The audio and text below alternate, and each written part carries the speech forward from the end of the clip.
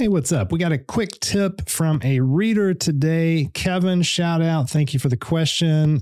Kevin is one of my newsletter subscribers, and he asked how to get the last row in a Google Sheet automatically. So he knows, as I'm sure a lot of you know, that if you just hold Control and press the down and also the other arrows, you can go quickly up and down to the next empty cell.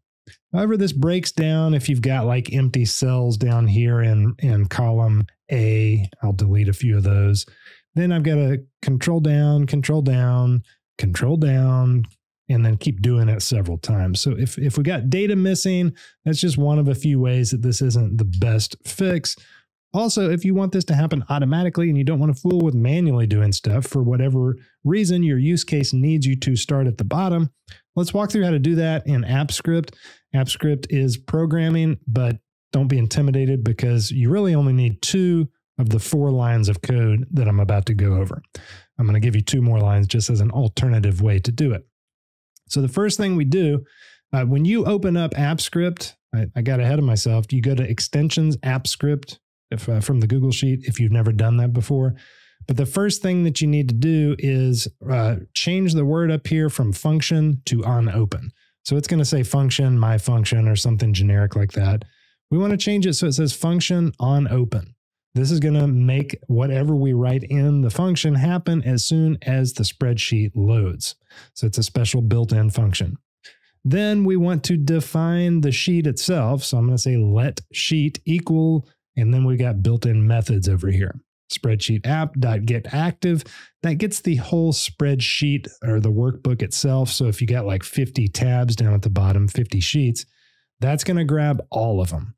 Well, we just want the active sheet for right now. And I'll discuss how we get a specific sheet in just a moment. So we get that sheet.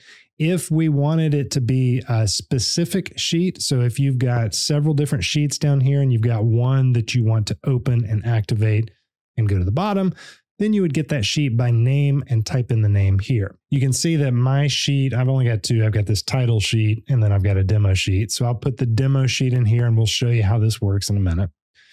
After that, then we need to do something. And this is all that we need. So I'm going to comment this line out because this will do everything we need it to do. Sheet.getRange. So I want to get the range like A1, A2, A45. Then I'm going to say sheet.getLastRow. This is literally a built-in method that gets the last row with data in it. And I'm going to add 1 to it because my last row was that 618, I think.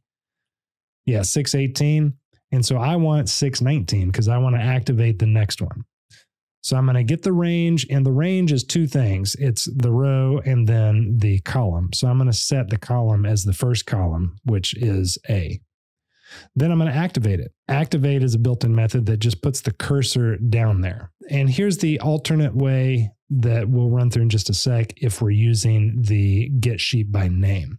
But if we're just using the regular old get active, I'm going to click run and actually make sure I'm up here at the top. I'm going to click run, go back over here, not pressing anything, and it's going to go down to the bottom. Okay. It took a moment to run the code there when I manually started it, but it did everything like it was supposed to. Let's comment that out. Let's comment that out, and we'll swap it for get sheet by name. So now I'm going to go over here. I'm going to change so I'm on a different sheet. I'm on this title sheet. And then I'm going to come back in here, save this, click run, not pressing anything. It actually ran quicker that time and went over to the demo sheet down to 619. So these are literally 2 lines. You can pick whichever version.